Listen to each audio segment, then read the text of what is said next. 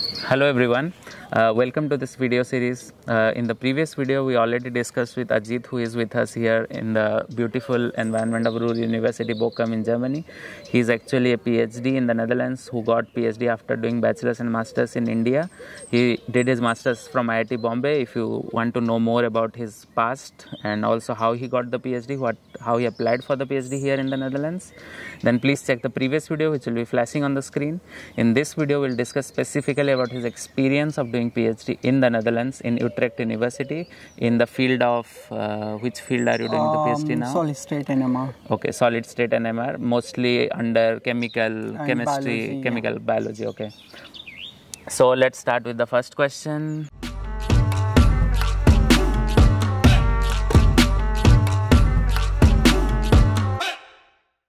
That we have for Ajit.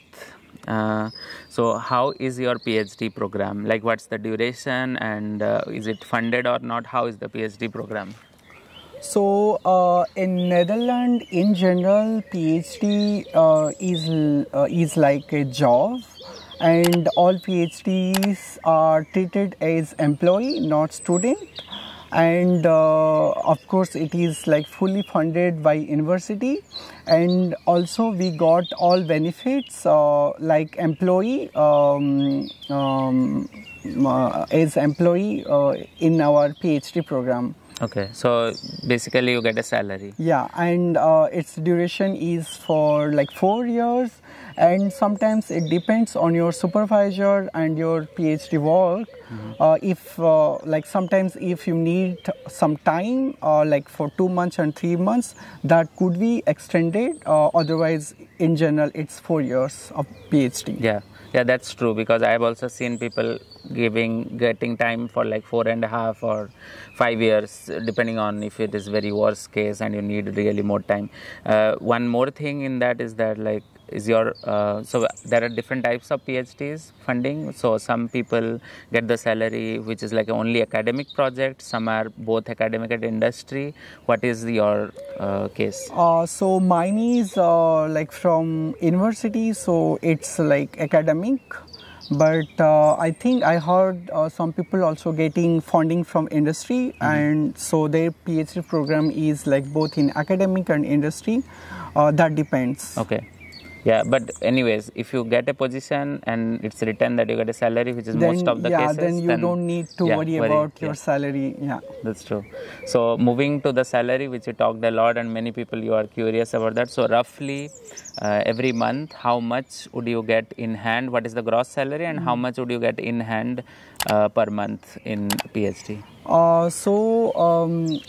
If I remember correctly, the gross salary in first year is around 2,500, but in hand you get only 2,000 something, 20ish, yes.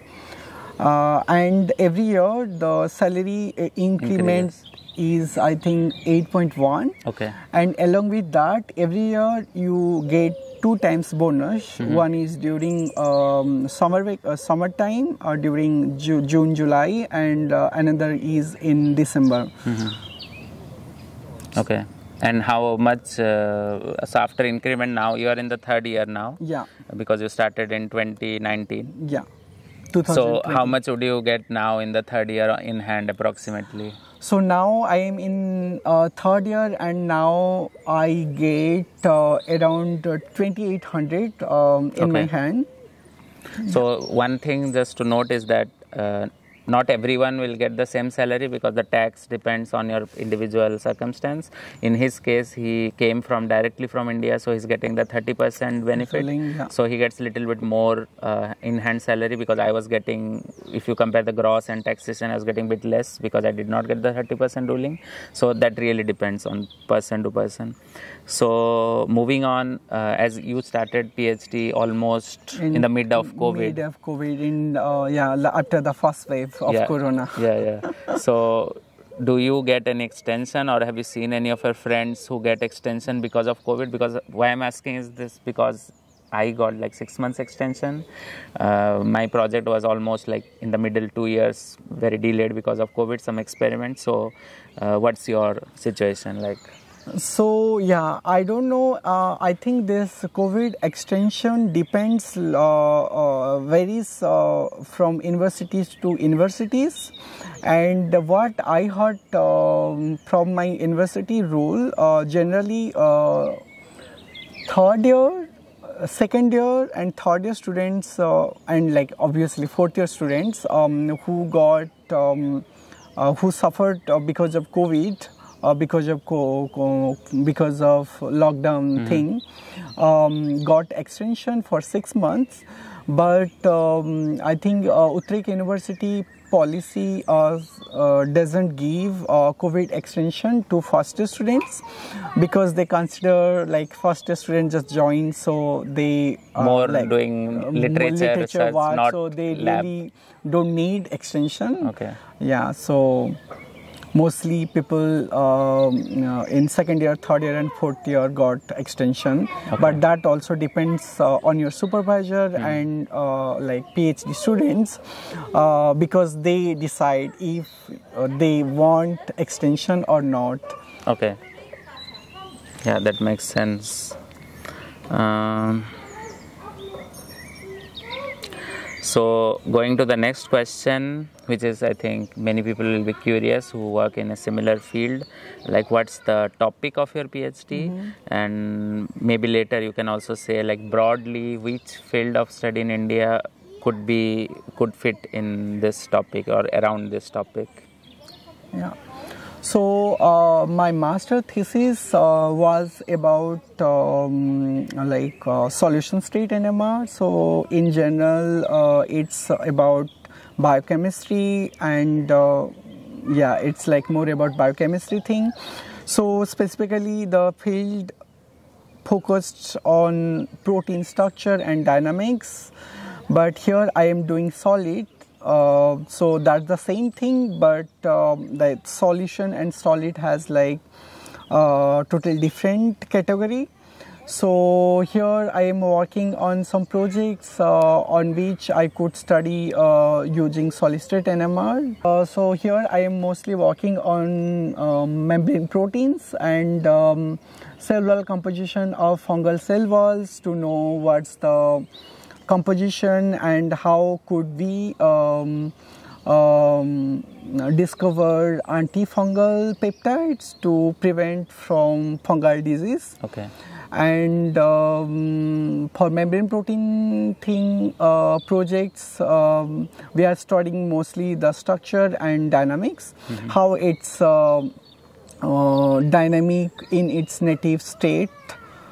So broadly, which field do you think will fit if you see Indian fields who do research in yeah, similar? so in India also we have like solution state and solution and solid state NMR. Okay. So yeah, people who are like working on this field, they will know. They will know definitely. Okay. Yeah, so it's totally yeah, like from different structural biology field.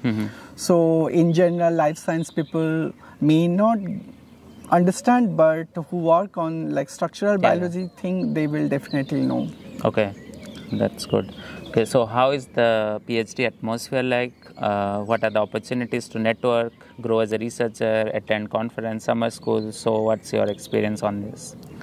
So Utrecht University, like if I see my group, we are more diverse, and it's like more international atmosphere. So, and people in my group are also very kind and helpful. So I don't feel problems in working. So it's more friendly and good atmosphere, I would say. Okay. And university arranges PhD night, PhD dinner, so where all PhD get together and get free food, like free dinner. So is it like every week or every month? No, it's like once for 2 months, so like 6 times in year. So there you interact with other PhDs and get to know also their work and like how their environment like because it's always varies from different group to group. And yes, here in general, PhD students can go to 1 to 2 international conference, and university also organize symposium, like 1 or 2 day small conference.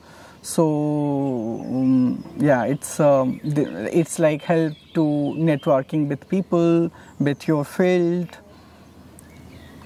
And do they, like, I mean, most Dutch universities have that, so if you need to attend any international or national conference, you have like a budget, and you always get funding, full funding for visa and everything, right? Like for attending the conference abroad or... Yeah, so I mean, if you have like conference in somewhere in Europe, you don't need a visa application because you already have Schengen visa. But yeah, of course, for travel and accommodation and for the conference fee, everything is covered by university. So yeah. Okay. So do you have any summer schools in your field? So we have like summer school in my field, and now I have one in in June. Okay. So yeah, that's for 1 week, and that's also fully funded by university. Okay, that's nice. So moving to more the realistic part, like in terms of living as a single person, do you think the salary that you get is sufficient for managing your living expenses? Can you briefly highlight like what is your cost to savings ratio, like roughly how much you save after the salary as a single person here? So in Netherlands, house are like more expensive, that depends like where you live, and because that will completely decide your savings. That is a major expense. Major expensive, and nowadays like there is house crisis also, and finding house in cheap prices is very challenging. So I mean, in general, for PhD, what you got or like a salary is more than sufficient for living in Netherlands. And so I mean, for my experience, now I am in my 3rd year, and now I could save around maybe 800 to 1000 per month. Okay, that's good. Yeah. Okay. So moving to like more towards the end of the video, like summarizing your PhD, what do you think that you like and dislike the most about doing a PhD here in the Netherlands? So yeah, so the most good thing is international environment and friendly environment where you can work very comfortable. I mean, yeah, to compare to India, the PhD in Netherlands is 4 years. That's like the big, less time. Yeah. And also you get so much in terms of salary, opportunity and monetary. Yeah, everything is salary, good. Yeah. So yeah, and any dislike? I mean, dislike. Like if I say dislike is more about staying alone here, because you need to take care of everything, just cooking, cleaning apartment. Buying so grocery. that's the like negative point. Otherwise, but that thing you will learn like how to manage your so maybe that means like you get married and then come to do a PhD. Yeah, and any other dislike? Any other? No, like I don't have like any negative points so far. And what about the weather? I mean, the weather in Netherlands is always rainy, and coldy. So, but you get used to it, right? Yeah, it's. But still, it's less sun. Yeah, the weather is not good, but yeah, it's always raining. So. Okay. Yeah, that could be one negative point in Netherlands. So this was more like a general overview of the like and dislike about the PhD. Do you have anything specific, like any major challenges that you had during your PhD? Maybe anything related to the PhD program, or the way it is structured, or anything that comes to your mind which you faced till now in terms of major challenges during your PhD? So, I mean, major challenges because I came here during COVID time after first wave. So there was many restrictions when I started working here. So I didn't start my work, I think for 3 to 4 months after my arrival because there was strict COVID rules, and because I was new here, so I couldn't work alone, and so that was the challenging that time. And PhD is a challenge, I mean, right? So that depends on project, how it works. So I mean, in general, it's good. I don't have like specifically some challenges so far.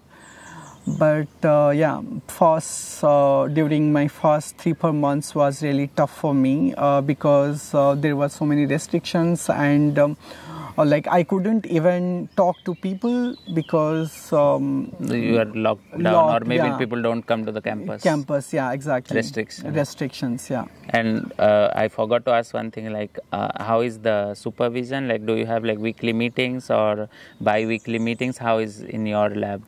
So in my group, we have weekly meeting in every Tuesday to discuss your progress, and after that also we like have like personal supervision. I mean, we generally talk our project, how it progress, or if you have some problem with your project, so we directly go to supervisor and discuss about it. But in general, we have weekly meeting once with supervisor. And whole group we have also another one Wednesday, so everyone PhD student present their research work and progress to whole group. So in general twice for week. That's nice. Like you also get peer feedback and also feedback from your supervisor. Yeah.